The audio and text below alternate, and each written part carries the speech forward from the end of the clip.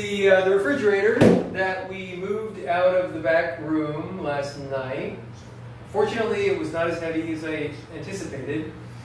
And it works, and it's pretty clean. And it's no longer trapped in that weird little room in the back. So now we're going to try and figure out, the placement didn't work here. There's not enough electrical outlets to support the refrigerator and other appliances at the same time.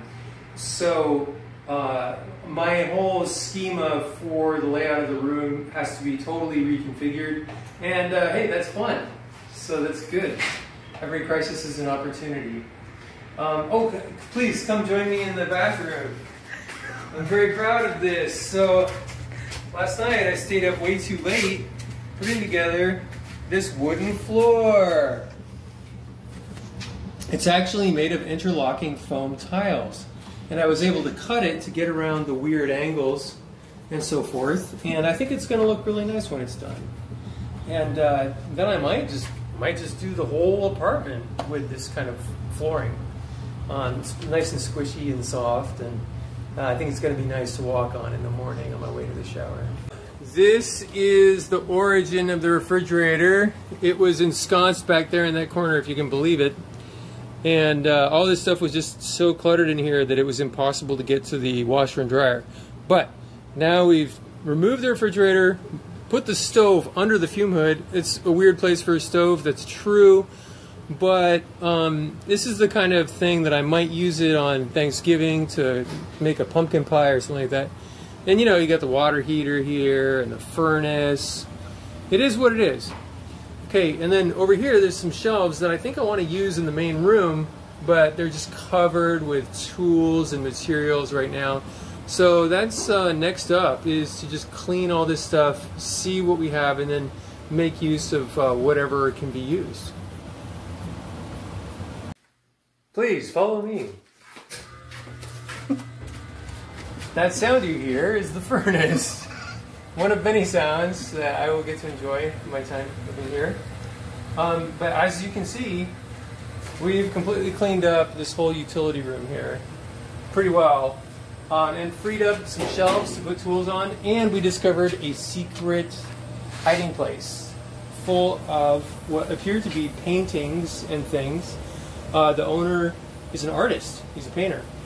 And so we may have found his treasure trove of talent hidden away under the stairs. So, so when we walk back out into the main area,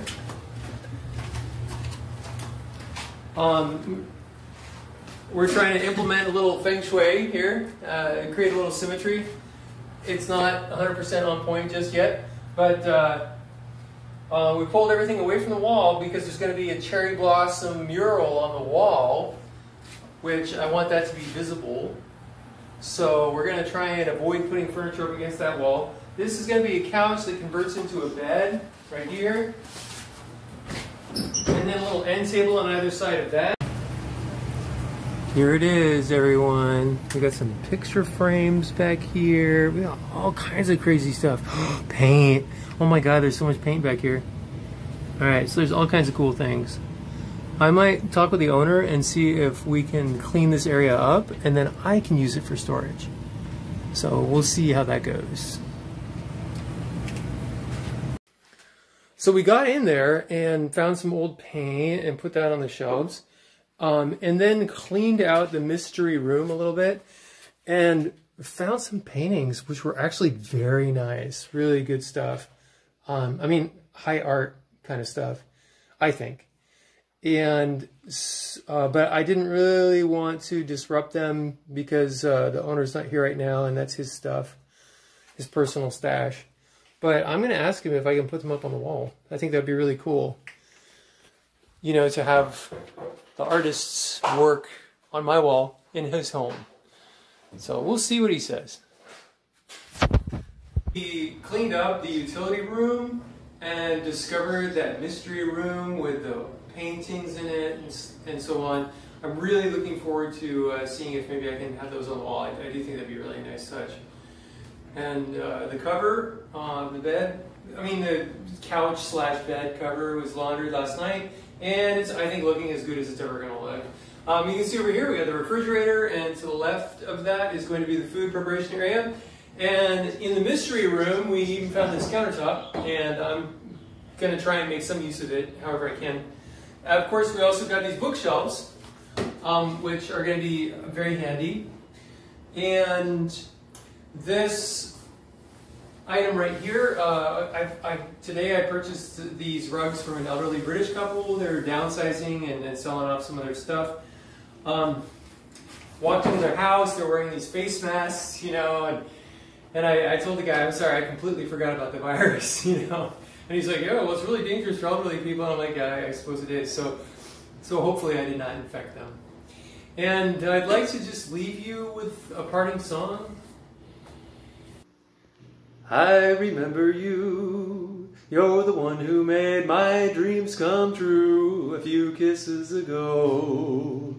I remember you, you're the one who said I love you too, and didn't you know? I remember too a distant bell, and stars that fell like rain out of the blue.